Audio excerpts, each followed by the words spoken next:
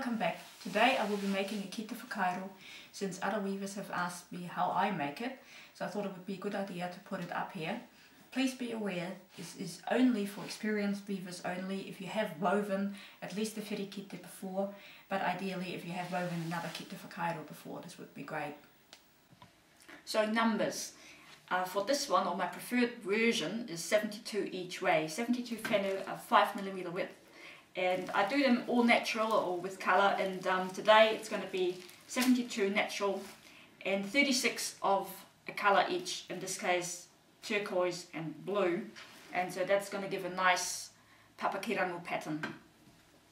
As an experienced weaver, you would have made pattern kete before, so I don't have to explain to you the numbers game. It is very important that you get the right numbers for the right pattern. And most of us will use a book or other kete or some other handed down information in order to find the right numbers for our patterns. So this one, what I'm making now, will have multiples of 4. So I will alternate the turquoise and the blue in 4s, and the natural going all of them in the other way. So here we go. This is my first dextral, meaning it goes from the left to the right, and that's on the bottom, and I put the sinistral, which is the one going from the right to the left, on top. Now the important bit is you need to leave enough space at the bottom so you can lock the bottom off for your base. So it doesn't actually need to be this much, but you can kind of vary it depending on what type of lock off you're doing. So I'm just going to alternate these now.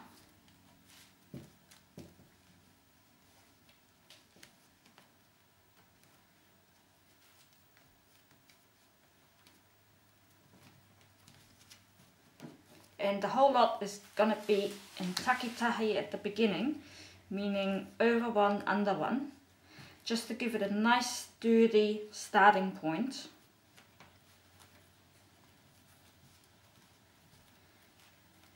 So I've done my 4 turquoise.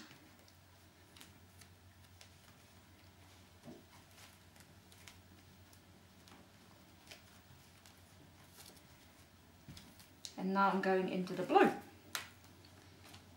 Same sort of thing, another 4, and I only weave about, depending really, about 3 rows up. So 1, 2, 3, not higher than that, because after that I want to get into the actual pattern.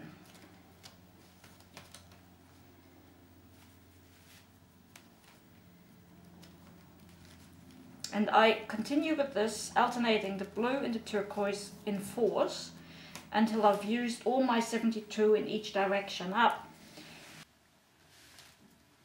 So I'm almost at the end now, and as you can see, I've alternated the blue and the turquoise in numbers of 4. You might have noticed that I've got a sheet underneath here. It's just an ordinary sheet. And that, for once, stops the whenu to sort of get all wobbly and sliding all over the table, but also it is slightly wet, because they're so narrow they tend to dry out very quickly, and then you have to spray and wet them again, and eventually they will get water stains, and we always try to avoid the water stains. So that's the sheet. Also, I normally have a second one handy. If I do get up for a break or anything, I can cover my work so it doesn't dry out. Most weavers would use a towel. I just find a sheet much easier to work with. So, I'm almost ready. You might remember I started with turquoise, and now I finish with blue. So when I join the 2 sides, the pattern will actually work. If you happen to finish on the same color that you started with for this particular pattern, you've done something wrong with your numbers. So you try not to do that.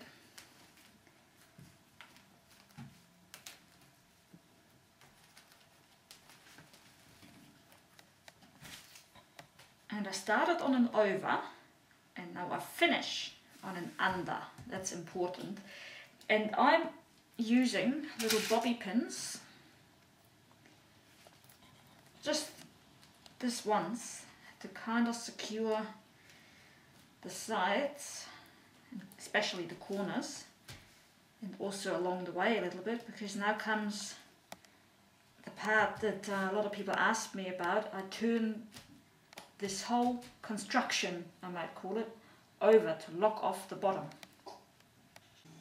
So there we are. This is as far as we go, 3 rows up, alternating in blue and turquoise. And now I'm gonna, and that's all the shiny side up, I might add. And now I'm gonna turn it over. And thanks to those little bobby pins, nothing falls out of place. And what I do now is I lock the bottom off. That makes it easier when I join it, so the whole kitty doesn't fall apart. And that's just a simple double, or sometimes I do even a triple lock off, depending on how much space I've got. So just as you would do in any other kitty, essentially, I just build up to, or I might just do a triple on this one, because I've got enough length. Been very generous this time around.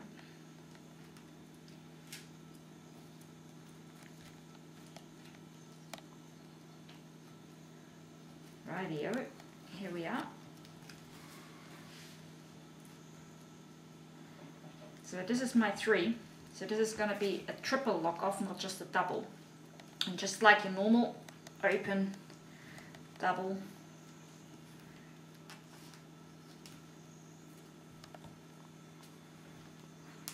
you're just going to lock it off. So this is going to be your base.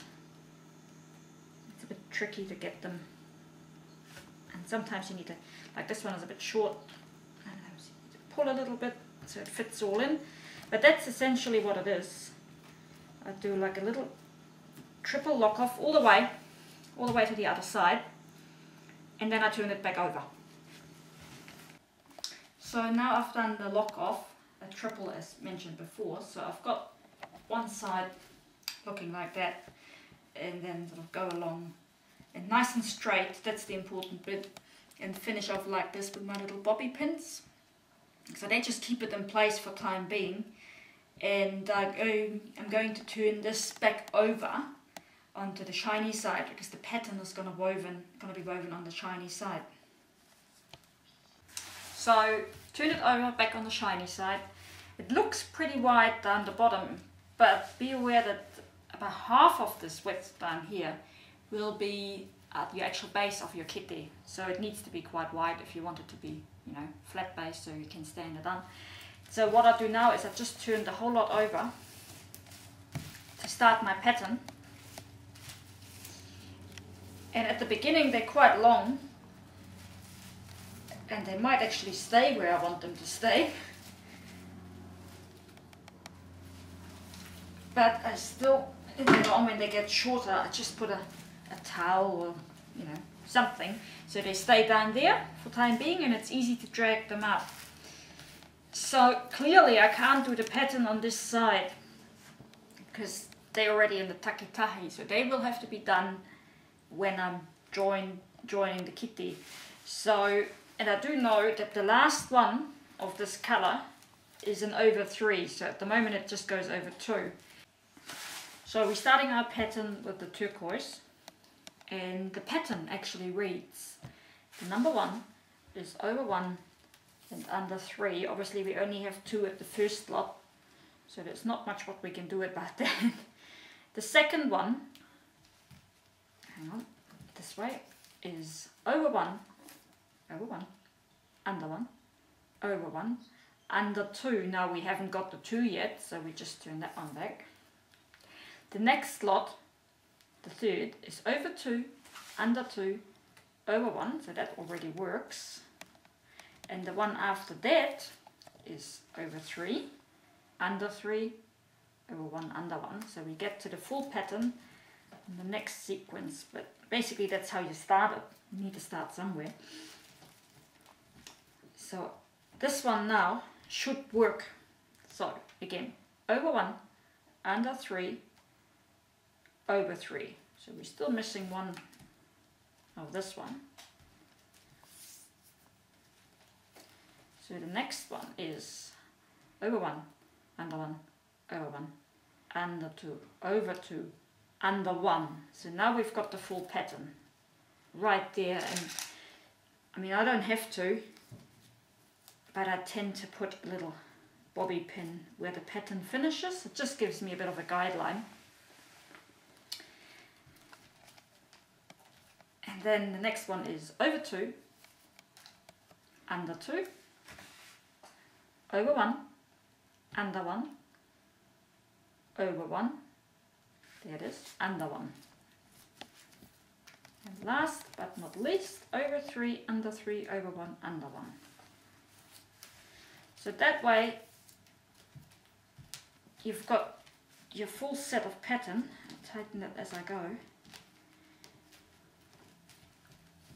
And you've got your other up here. So the idea is to continue this, and I go up 4, 5, sometimes even 6 rows of pattern. And every single time you have to start working out how the side works. And then it just flows from there. So you read the pattern from bottom to top or right to left, but you actually weave it from top to bottom. That way you always keep your udder and you can just make it flow, as it were. So you just, you know, once you've got the pattern in your head, it just goes like magic. Any pattern for that matter. There are a few that are a bit complicated, but this one is one of the easier and still striking ones. So now I've finished my first row of pattern. You can clearly see the udder, which finishes on a takitahi, and I'm gonna be doing probably about 4 or 5 rows of this on top of each other before I join. Now I know that some weavers join as early as possible. I join as late as possible, so I can weave most of the pattern flat on the table before I join it. I find the tension stays much better than if I try it any other way, but whichever way you prefer is probably working for you. This works for me. So now I've done my 5 rows of pattern, so 1, 2, 3, 4, 5, and I've already locked the last little bit that I had at the top. I've done just a simple double lock off, so that way when I join it I don't have a problem of all these whenua falling out that I lose. If I already lock them off top and bottom, what I can saves me time after.